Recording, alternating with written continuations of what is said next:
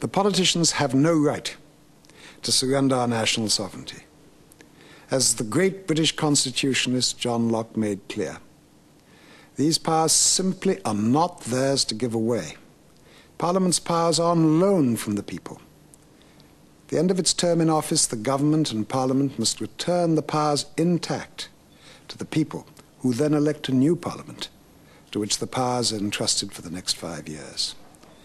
We can only stop our politicians betraying our trust by holding a referendum which is legally binding on the government. A referendum will achieve two vitally important objectives.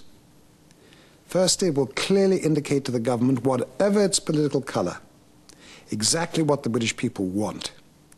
And the government will be legally bound to honour the popular verdict. And secondly, a referendum will heal the deep divisions that run right through the nation, dividing political parties, communities, and even families. Britain is fortunate, and its whole being is profoundly democratic.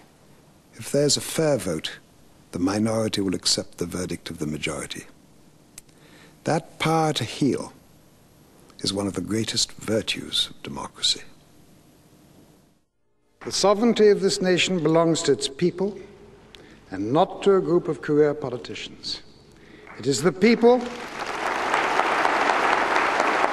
and they alone, who must decide after a full debate and a public vote whether Britain should remain an independent nation or whether her future will be better served as a new country, the single European superstate, also known as the Federal Europe.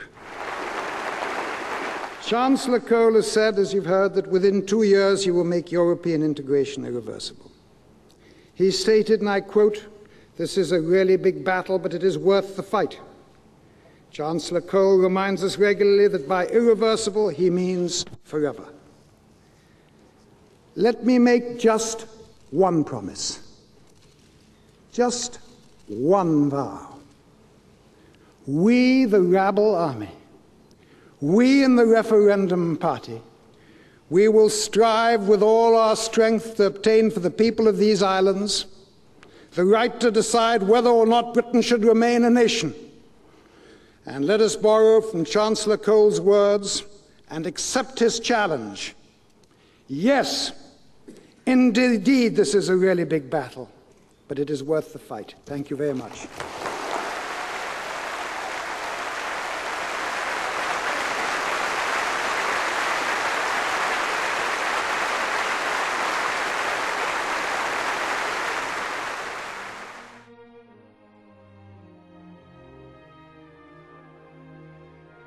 My support for Sir James's initiative is natural, for I am in harmony with the sturdy defence of our British Parliament, advanced by my predecessors in the Speaker's chair in the House of Commons.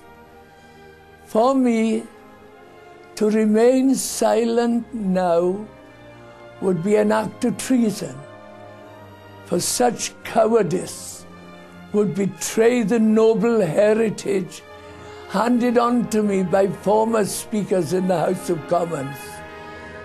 God bless your efforts as you battle for Britain. I wish you well.